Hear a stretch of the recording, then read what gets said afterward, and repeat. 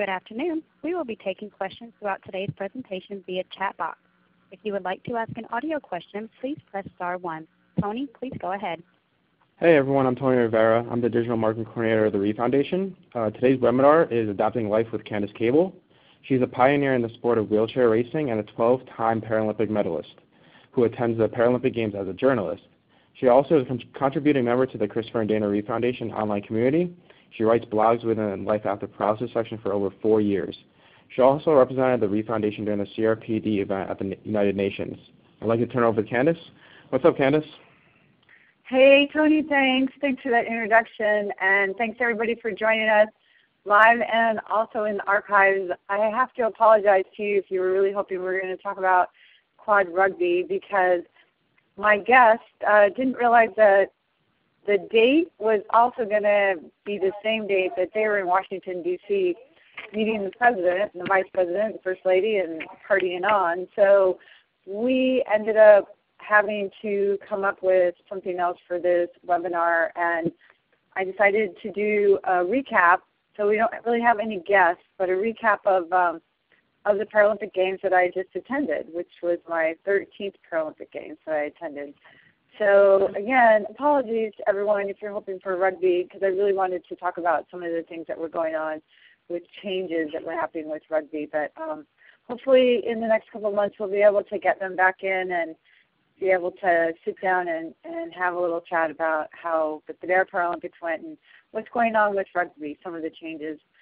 So adapting sports, that's actually how this webinar got started a few years back when we switched it to Adapting Life, is really about being able to offer up some new ideas about how we can do the best possible life experience for ourselves and others. And I think one of them is, if someone can get involved with sports, sports is one of those things that really can enhance our lives. And the Paralympic Games is really one of the events.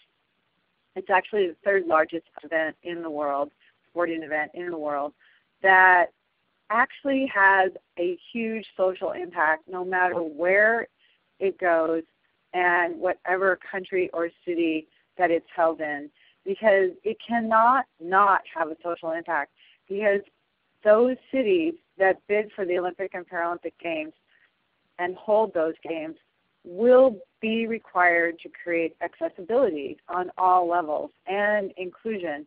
And so they have to figure out, through help from past cities that have held the games and the International Paralympic Committee, they have to figure out how they're going to do that. And it really relates to culture when they do it. So that's one of the cool things about the games, the Olympics and the Paralympic Games being held in different countries and cities, is that if you have the opportunity to watch those games or even go there in person, you'll be able to experience a whole different type of culture. And Brazil did not disappoint, to be sure. Rio has its own unique culture, and one of the pieces that they brought to the table was really the environment. I mean, right here is the mascot, Tom, and Tom he's really a fusion of all these different plants that they have in the forest in Brazil, and he came to life through an explosion of happiness. That's his backstory when he found out that the Paralympic Games were coming to Rio.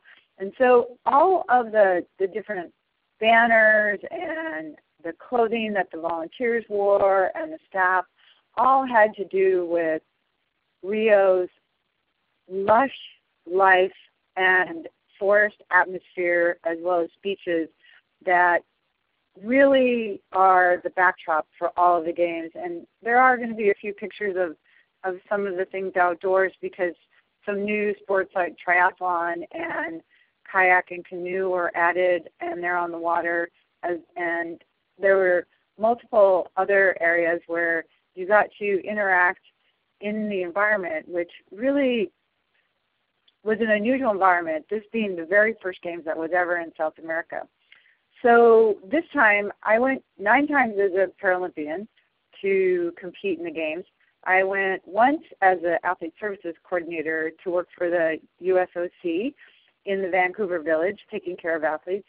And then I went twice as a journalist and writing about the games for the Christopher and Dana Reeve Foundation. And this time I went as a member of the LA 2024 team to bring the games to Los Angeles in 2024. So this is a bid group, and I was named vice chair of this bid group in the month of February, I think. So it was about 6 months ago almost that they asked me to be vice chair. And so what happens right now is that this bid group, as well as 3 other cities, Paris, Rome, and Budapest, are bidding to hold the games in 2024. And they have several requirements that they have to do to be able to do this. And one is attending the games and learning how the games happen. And learning how the games happen is part of an observer's program. And it's really back of the house, front of the house, how did they put it together, what worked, what didn't work, and everything in between. So one of the things that we get from the Observers Program, which is so interesting, is, again, their culture. Like what kind of culture they have and how it presented itself when they organized the games. And one of the things, I mean, if you watch the Olympic Games or the Paralympic Games on television, you heard about things that weren't quite ready or stuff that was happening that wasn't supposed to happen. And the Brazilians, right off the top of the day when we started the Observers Program, they said, we do everything last minute. We wait till the last minute to do everything. So that was one of the reasons why some things weren't ready, or they're almost just getting ready, or they were getting their readiness as things were happening. And I can see that for people that want to be very organized and ready for it way ahead of time, this could be pretty frustrating. So all of the countries that are going to be holding the upcoming games, Korea, China, and Japan, they all were attending the Observers Program also to learn also best practices or practices that weren't working. So we interacted with each other on multiple levels all the days through the whole games. I didn't take part in all the Observers Program, but as I showed you my team that I was a part of here, well, they all took part in the Observers Program too. So they were doing things that I wasn't doing.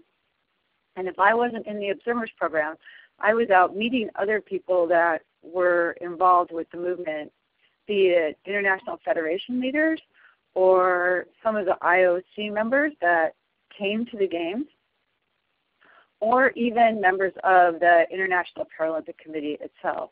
And just a little bit of background on the International Paralympic Committee, because I know that there was a pretty big happening about the doping problem that was coming out of Russia, and the International Olympic Committee dealt with it in the way that they left it up to the international federations to decide whether or not they would allow or not allow athletes to compete in different events. Whereas the International Paralympic Committee made the decision to ban the entire Russian Federation from Paralympic events. Now, the reason that they could do this, the International Paralympic Committee could ban the entire Russian Federation, was that the national Paralympic committees of each country are the members of the International Paralympic Committee. So there's 200 members of the International Paralympic Committee, and each one of those is an NPC, or a National Paralympic Committee, whereas the International Olympic Committee's membership is not made up of just international Olympic committees. It's made up of IFs, international federations. It's made up of a variety of different groups. So there are 2 different organizations, and they may have been able to deal with that doping situation similarly, but they didn't. And to be perfectly honest, I have to say that I'm not sure if the International Olympic Committee could have dealt with it the way that the International Paralympic Committee did. It was a huge impact. It opened up a lot of slots for athletes to be able to come and compete at the games. So I mean, if anyone has any questions about that, feel free to throw something in the chat box. And Tony, if there's something that I didn't clarify by that, but the Russian Federation, to be really clear, is now banned from all Paralympic events until they get their anti-doping program under control, and that it is abiding by the criteria that's established. And so, hey, Candace. Yep. It's Tony. I'm sorry for interrupting, but I actually do have a question. No. I was like, since, once they did get banned, was there like tension behind the scenes of the Paralympics? Were different countries, going around saying, "Oh my gosh, this happened," or was there any tension at all? There was conversation about it. I'm not sure I would call it tension, but there was conversation about the fact that the Russians weren't there, and that the doping scandal had been so pervasive that it had really filtered into so many different sports, winter and summer sports. And so a lot of the athletes were upset by the fact that this had happened, and that they were able to, alter a lot of they were able to break open the seals on the bottles really stealthily, and then put the seals back, and so that no one could see it. And that's, I think, it's still like a spy movie almost, and a lot of athletes were visibly shaken by that, but they continued on, with sports that they were there to compete in. And, to be perfectly honest, in both Olympics and Paralympics, there were some people that got caught for doping during the games. So we can't just say that it's Russia just doing some of this doping. It's also happening in other countries, but the anti-doping agencies are doing the best that they can to really be able to stop that and create clean sport for everyone. Yeah, it was a big topic. It was talked about. So the Observers Program then also included 2 days of an inclusion summit. Now, the Observers Program goes on during the Olympic Games also, but they don't have an inclusion summit. The inclusion summit really is about learning best practices and finding out what cities and countries are doing to create access and inclusion for people with disabilities. And that's on all levels, not just the physical level, but also, the attitudinal level, which is a huge piece of it, and what kind of education they're doing. So that 2-day summit left everyone with a lot of information on, what some of the other cities that are going to be holding the games are doing already. For instance, China. If you looked at the top of the medal chart, which I'm just going to slide forward here to it, China, was almost double of what second place was in gold medals.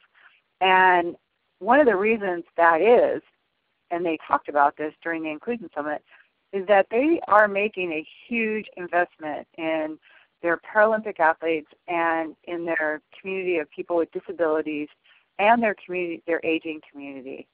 They really are taking to heart the task of creating access for people with disabilities on all levels. And one of the biggest ones is with sports.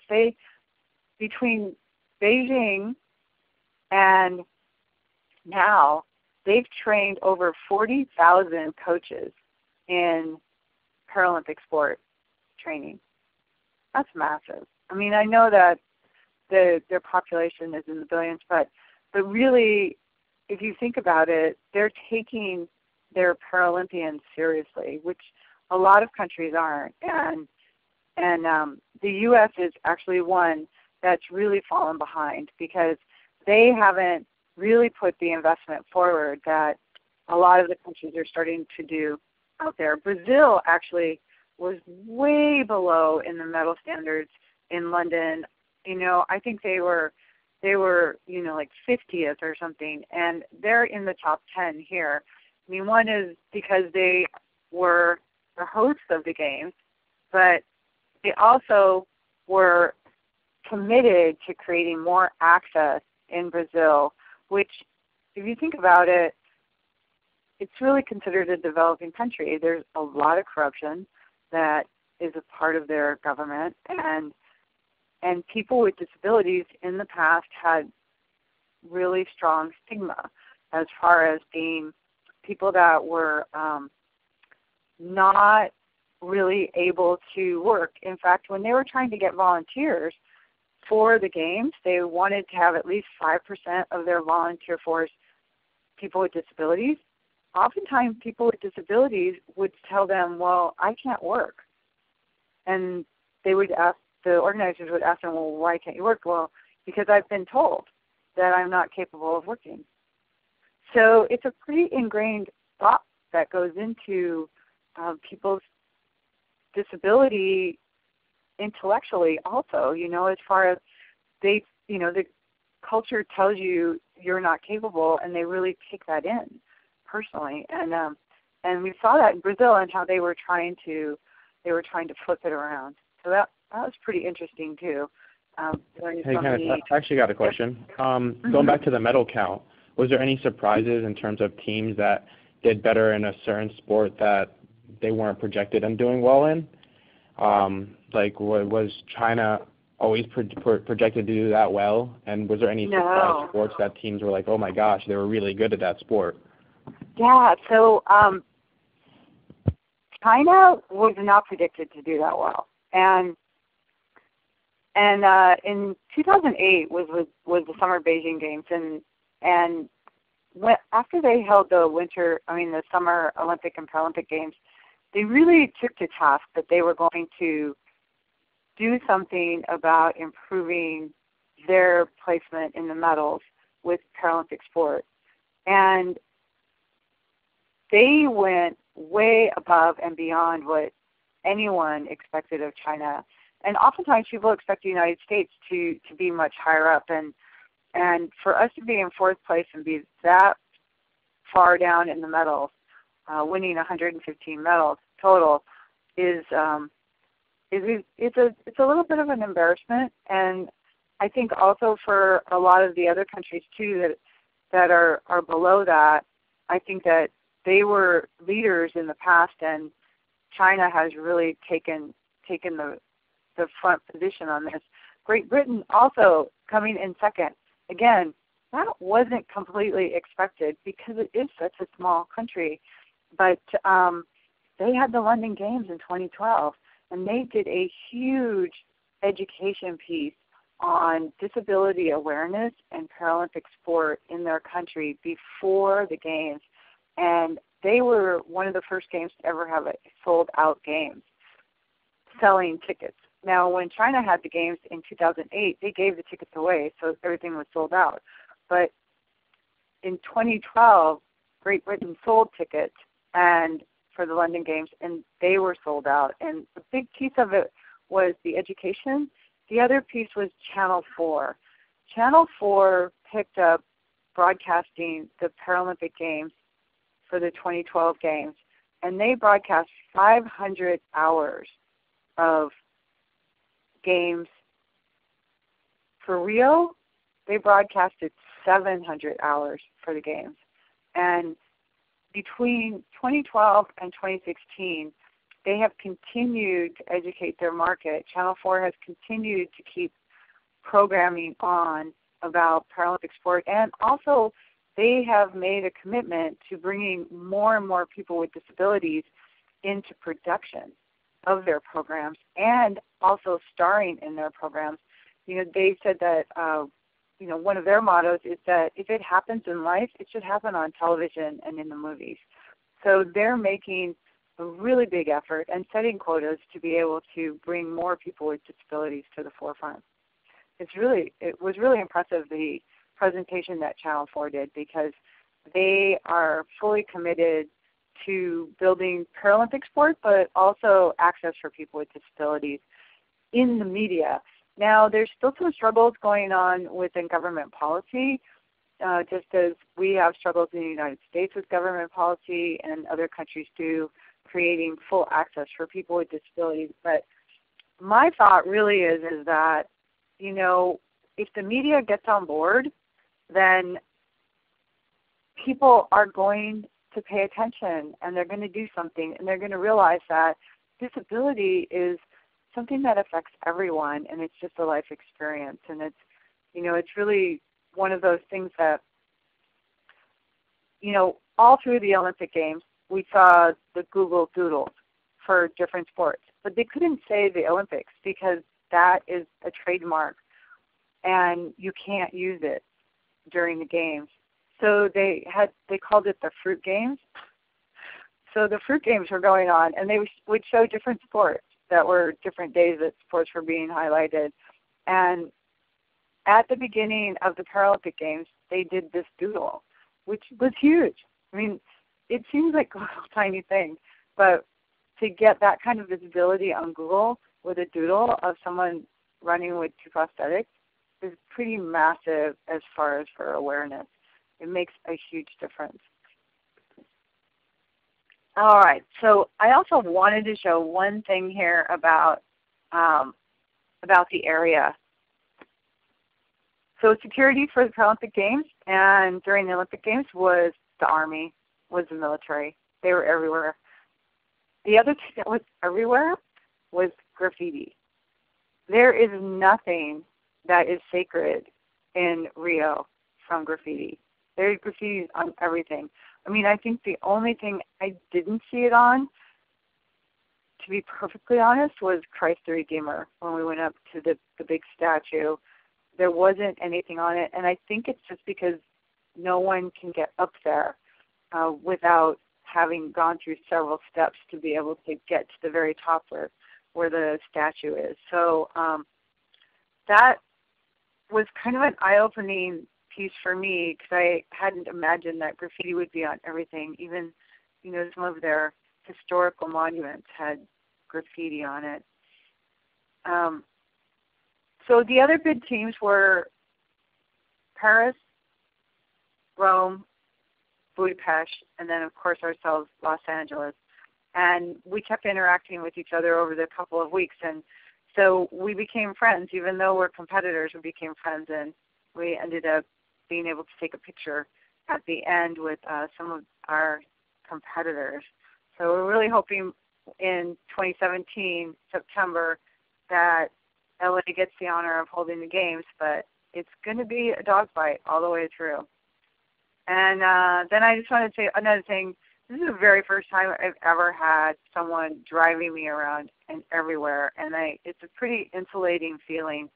I was asked at one point, what did I think of the accessibility in Brazil, or actually in Rio, and I said, you know, I am not a good person to ask because I have a driver that takes me everywhere, and I don't go more than 5 or 6 steps to get in and out of anything. So I actually have no idea what accessibility is like in Rio at all. And Alex was really amazing, and he actually was a tour guide too. So I learned a lot about the Rio culture and some of their history and areas that I should go visit if I ever come back. Okay, the logos. So 2 different logos. That's what the International Olympic Committee asked for, is that there are 2 different logos. London actually had the same logo but different colors, which didn't go over that well, but they ended up being able to keep it. One of the things I really liked about the Paralympic logo was that if you looked at it from above, it looked like a infinity symbol, a figure 8. It was really pretty beautiful from different angles, and I thought that these logos were really indicative of the synergy that happens during sporting games when an event like the Olympics and the Paralympics is going on. There's so many great, experiences that people have, but it's more relationships that are built, and that's one of the real upsides of the games, is that new relationships get built.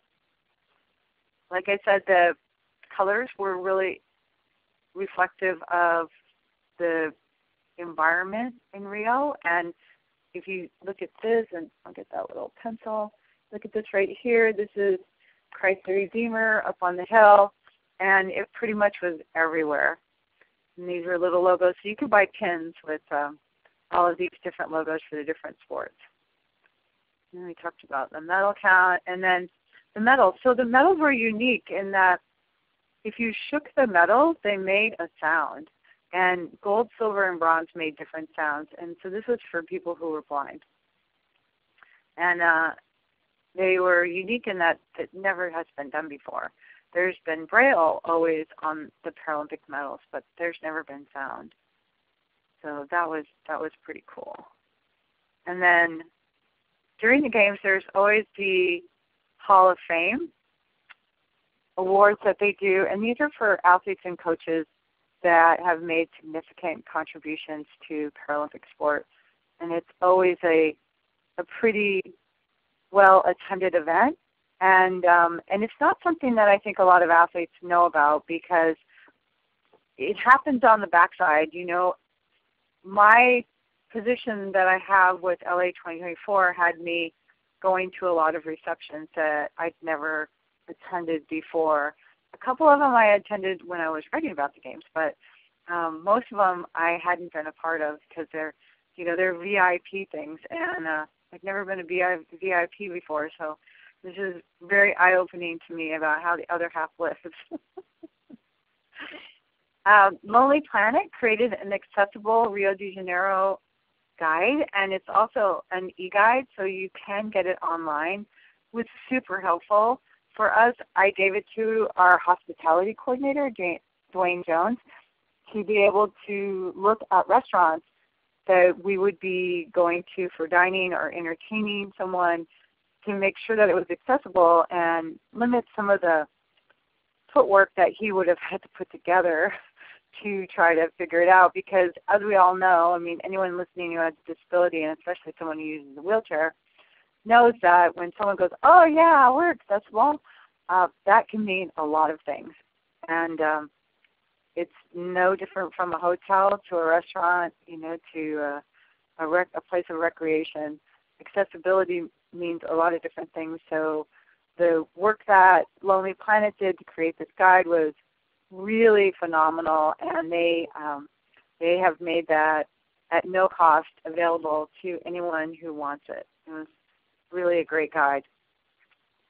One of the things that they did to create access, and this was in the airport, but these treads were throughout all of the Paralympic venues and in some of the more common meeting places, as well as throughout the Olympic Park.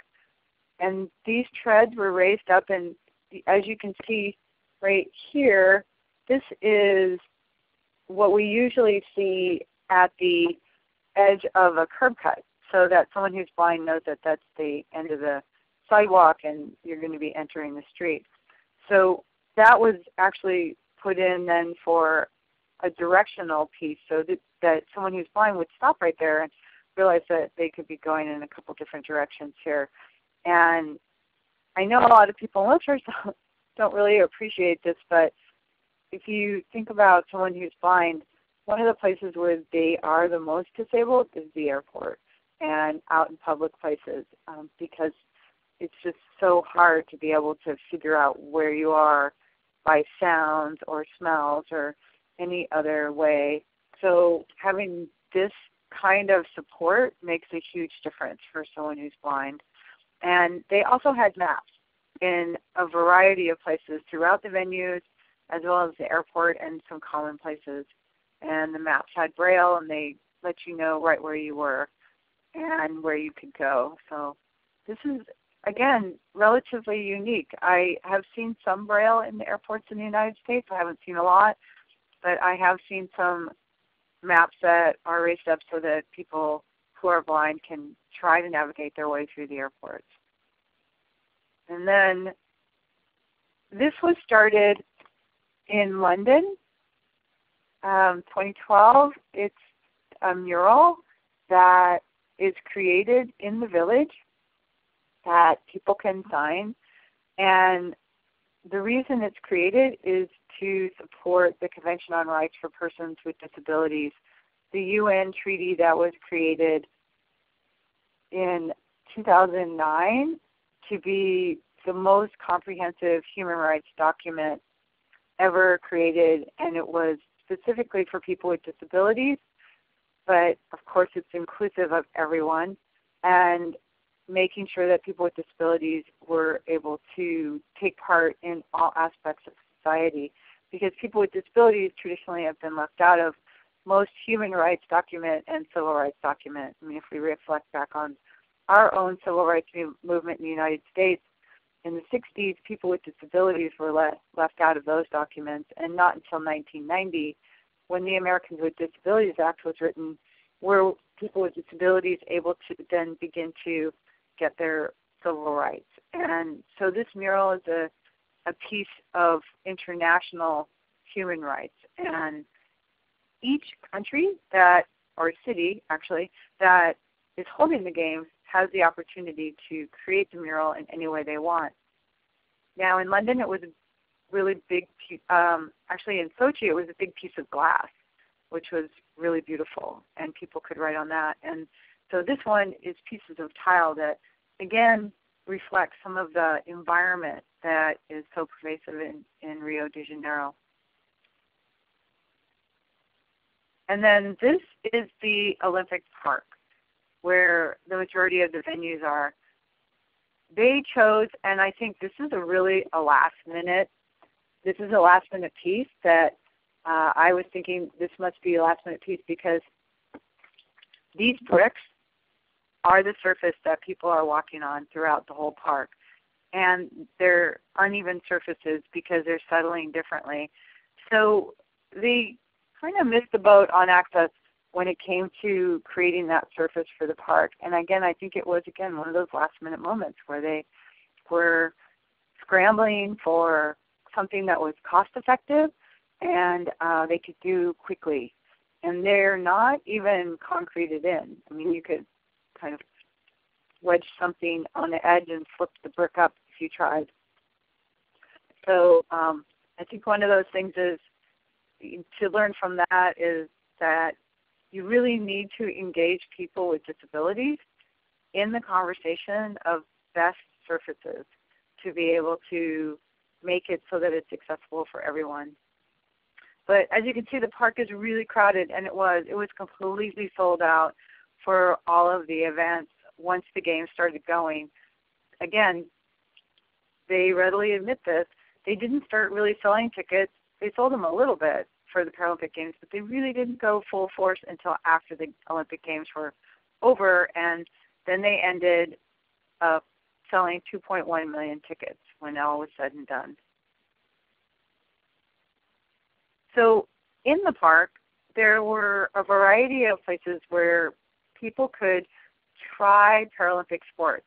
One was sitting volleyball, and they had an area where kids could try it, and then also adults could try it, and they had some goal ball going on for people to just, get an idea of what it was like to play a Paralympic sport, which is really the best way for people to learn is to experience something. And there were just kids lining up to be a part of these sports and roam around the park to try different things, and all at no cost. I mean, these are all things that people could do in the park, which is really similar to what they had in London, because they had a lot of activities that people could do in the park so that anybody who was low on funds wouldn't have to pay for something once they got into the park.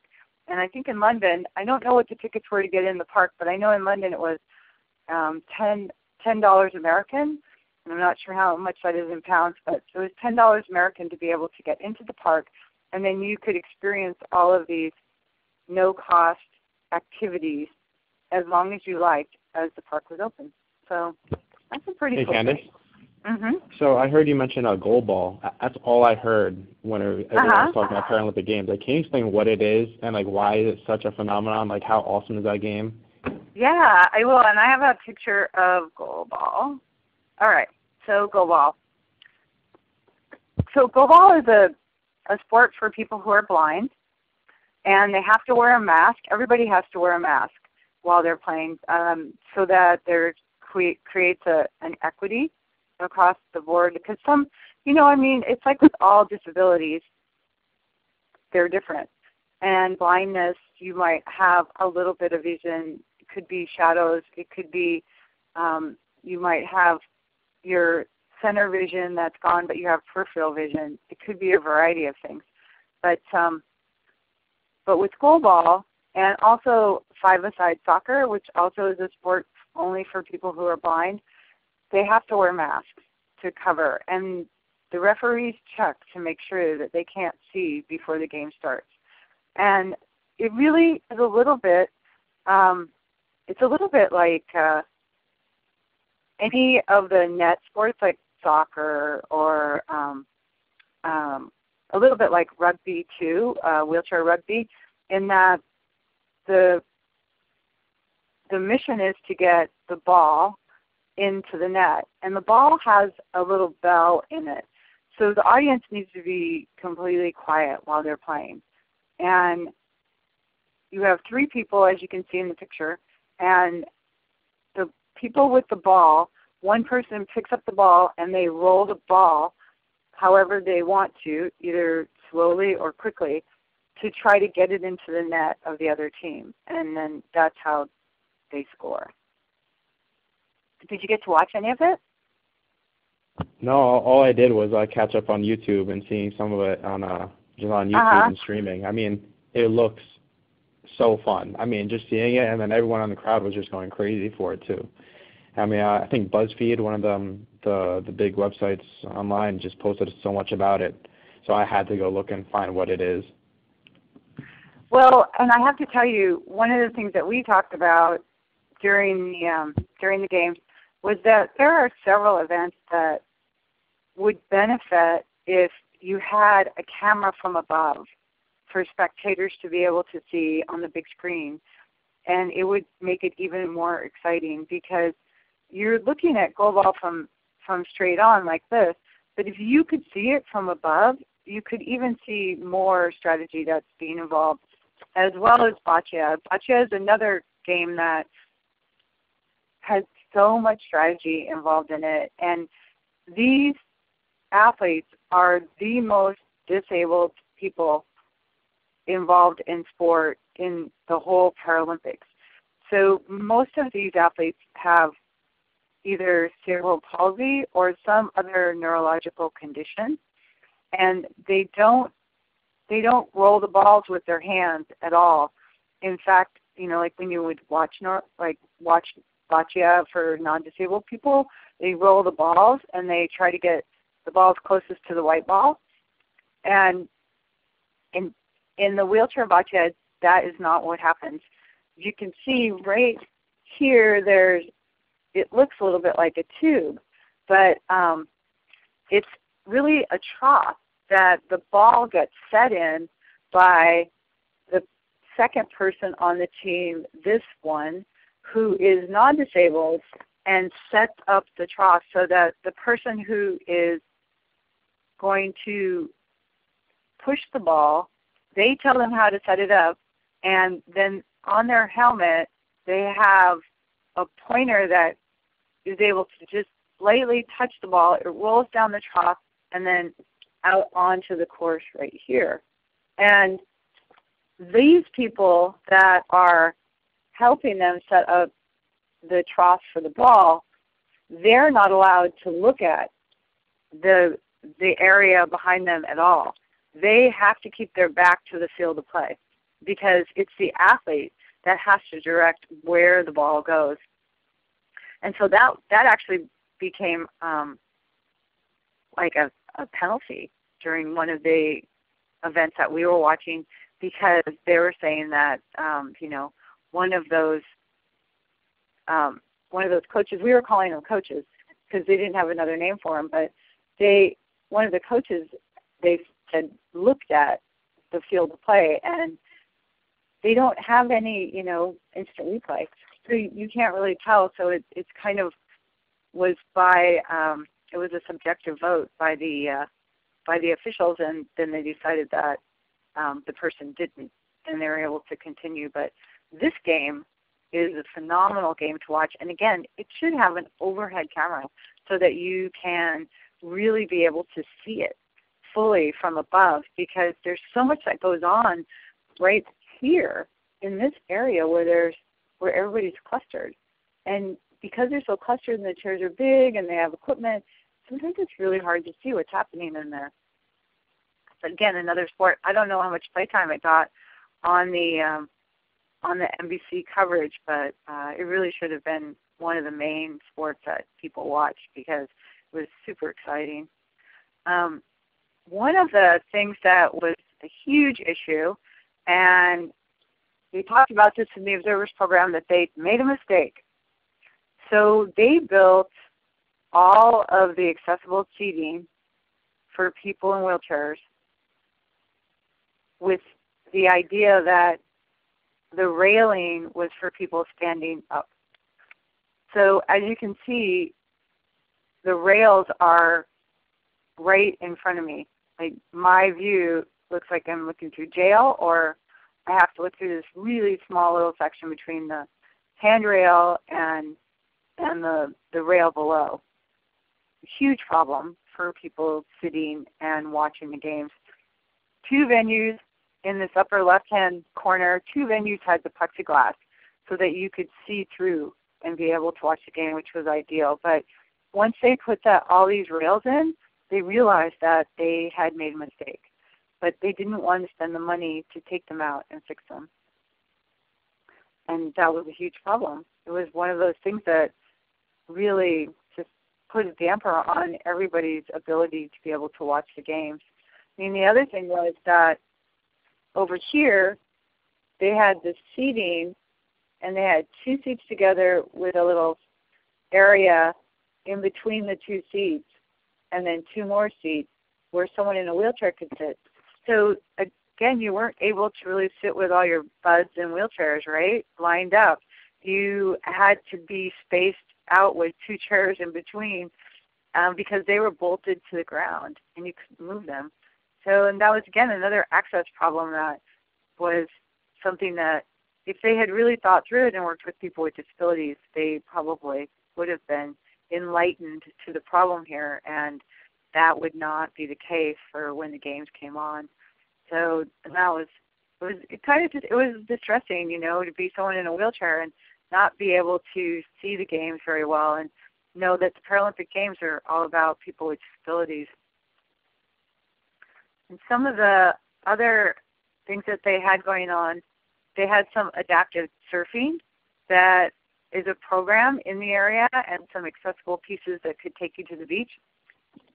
Now, Elena Nichols, who was a kayaker during the Paralympic Games and also has competed in winter and summer games and won gold medals in skiing and basketball, was there competing in kayaking, and she went out for a try of some adaptive surfing.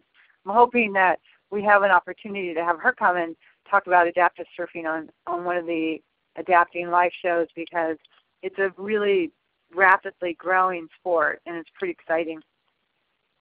And this is a board that she actually had never, this type of board she'd never used before, so it was pretty unique to what the adaptive surfing community in Brazil was putting together, and it worked pretty well. The waves that day were pretty big, and she ended up getting towed out with a jet ski to be able to catch some waves, which she was successful with, and that was a really awesome experience because I think, again, she may have been the first person that is a sit-down surfer that gotten towed out to catch a wave. Usually it's a non-disabled big wave surfers. The Olympic flame. I wanted to talk a little bit about the Olympic and Paralympic flame. So we all know the Olympic flame comes from Greece and runs around the world and gets to where it needs to be to light the cauldron during the Olympic Games. Well, the Paralympic Games are not really allowed to use that process, and they needed to come up with another way that the flame would originate and come to the host city. And so there's a heritage flame at Stoke Mandeville. When Stoke Mandeville in England is the home of the Paralympic Games. In 1948, the Summer Olympic Games were being held in London, and Stoke Mandeville at the time was a rehabilitation hospital, of which it still is, but then it was a rehabilitation hospital for returning veterans of World War II. And Sir Ludwig Goodman wanted to help these veterans recover, and he used sport. And so when the London Games were happening in 1948, he decided to have the International Games for the Disabled during that time, and that really was the birth of the Paralympic Games. Later on, years down the road, the name Paralympic, which means alongside Olympic, was formed, and the Paralympic Committee was formed, but the home has always been Stoke Mandeville. So the Heritage Flame lives in Stoke Mandeville in England, and how they lit this flame in Rio was really interesting and unique, was that they had people all over the world text this number, and they got them going all at once. And once the texting took off, it created this heat, and the heat brought the flame to this cauldron and lit the flame for the Paralympic Games in Rio. It's pretty unique. And then 5 cities outside of Rio were chosen to have the torch and the flame come to those cities, travel around those cities, and then eventually come to opening ceremonies and light the cauldron. So that was pretty exciting and unique. I think a lot of people probably think the flame just comes from Greece, and that's the same as the Olympics, and it's not. It's not the same. There's quite a few things that aren't the same as the Olympics in the Paralympics.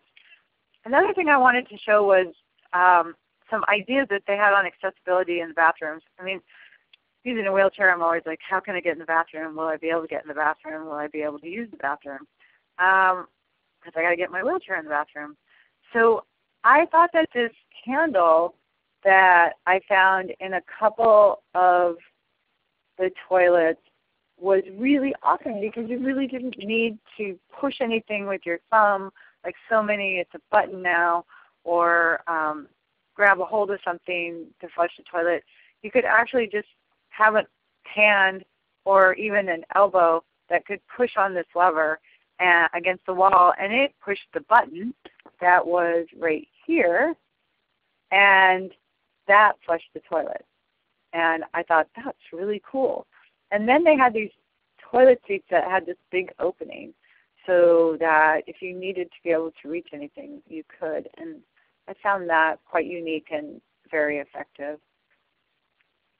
So 2 new sports, canoe, kayak, and triathlon were beautiful in beautiful venues.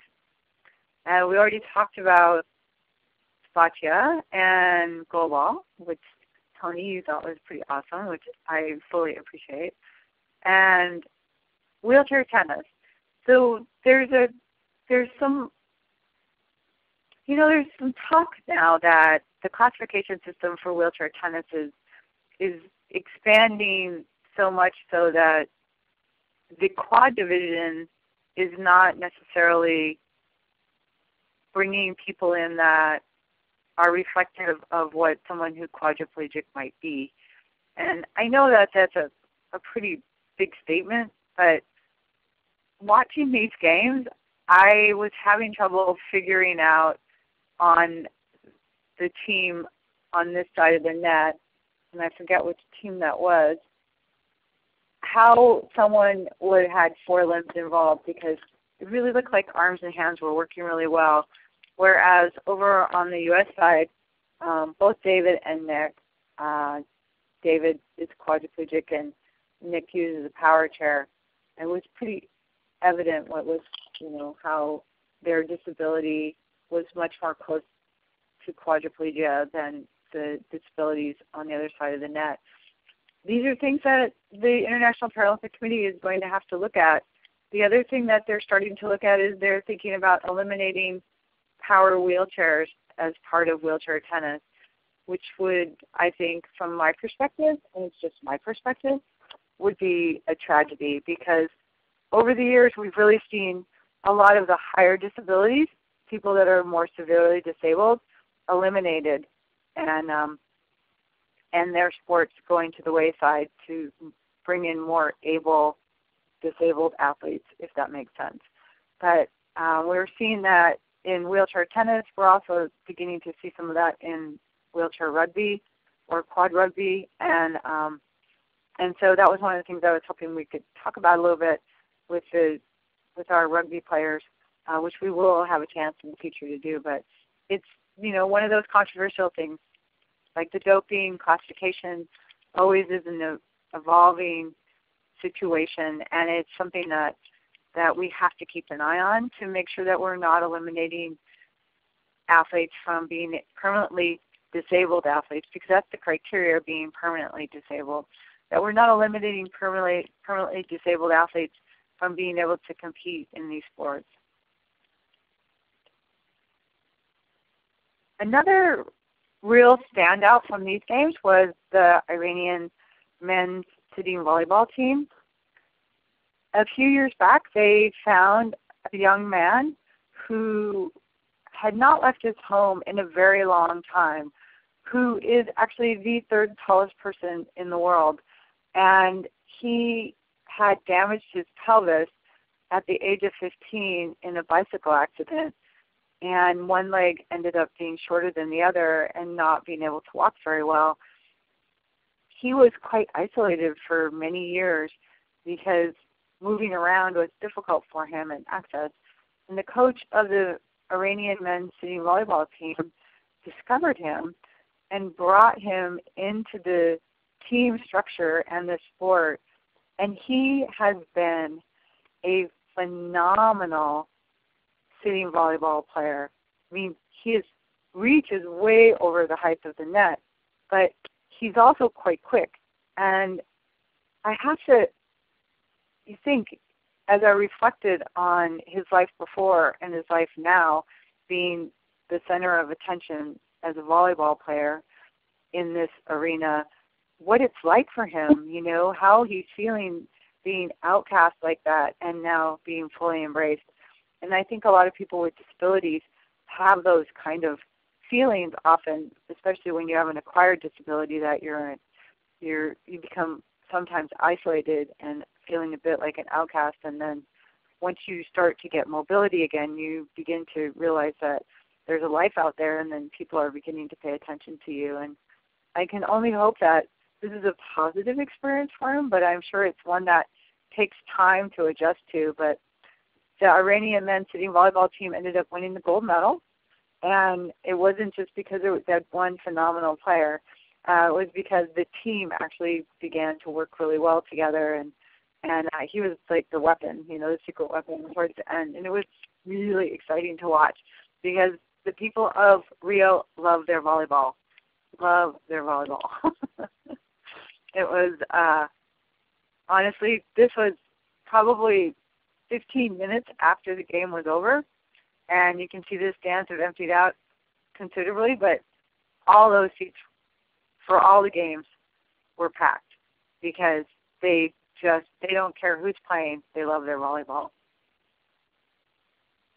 And then I had the opportunity to be able to do a little bit of sightseeing, and this is a picture taken by Alex, my phenomenal driver, from the top of Sugarloaf Mountain back down on the city of Rio. And if you watch the games, you probably heard about these things called the favelas, which is where some of the poorest people live.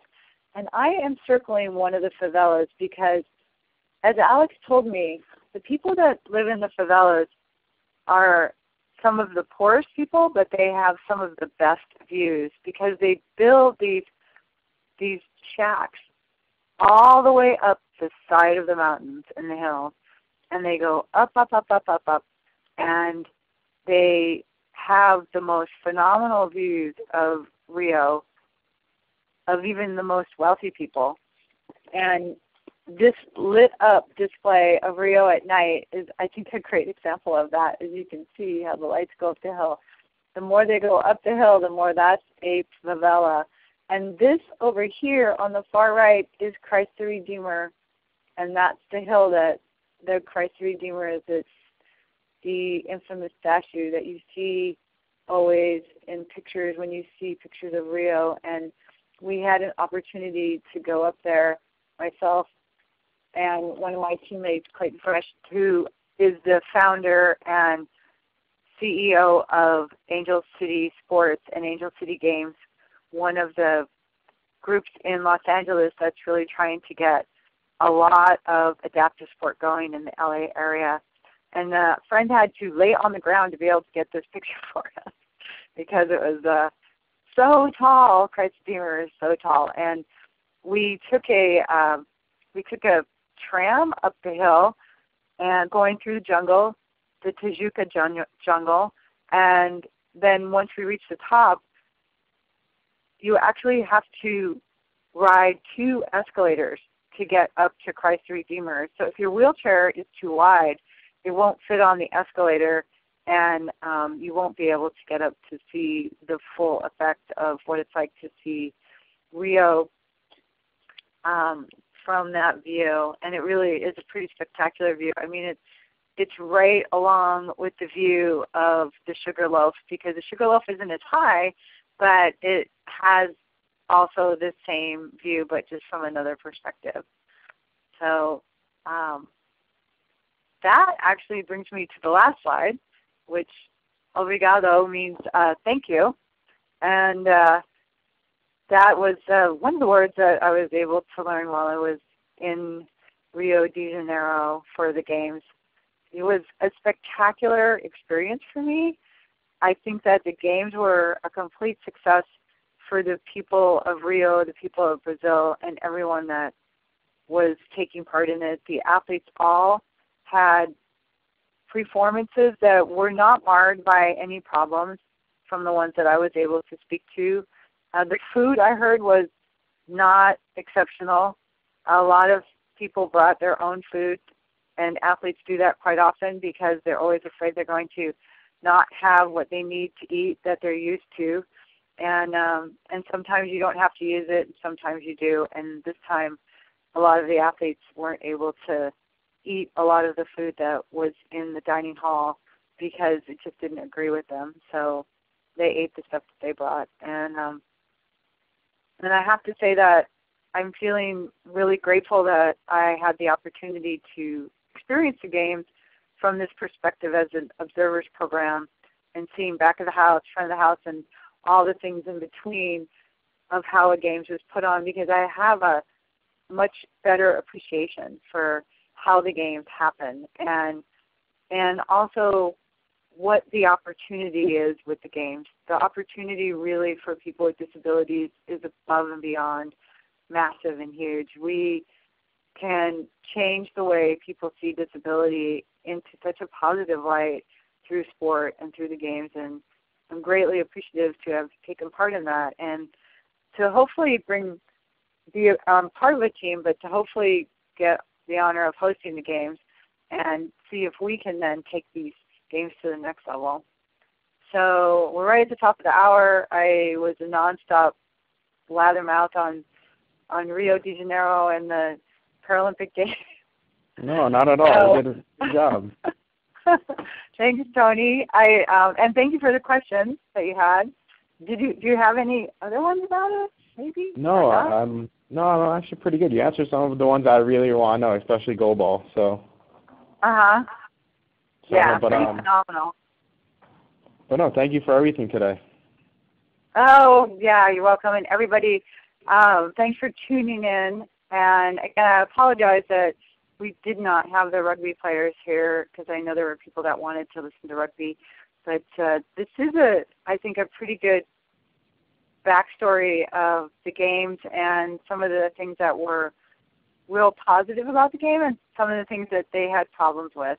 So, and hopefully we were able to answer some questions about some of the sports that are out there. I mean, I don't know if NBC showed any of the men sitting volleyball, but the player from Iran, that guy, I think had he had the opportunity and not been injured at such a young age and not had the proper care to be able to heal his pelvis, he probably would have been an athlete in one of the sports that requires height, and he would have been phenomenal. but as a sitting volleyball player, he's really totally rocking the house. But all right. But thank you so much, Candace. Thank you Absolutely. for everyone for joining us today. This presentation was recorded and will be archived at the end of the week. If you want to view it, just visit youtube.com/refoundation. We hope to hear from everyone next week and join us again next month. Thank you, and thank you, Candace. Oh, you're welcome. Thank you, Tony, for being my host, and everybody for hanging in there. I hope you all have a great day, and we'll look forward to seeing you and hearing from you next month. Great. Take care. Bye.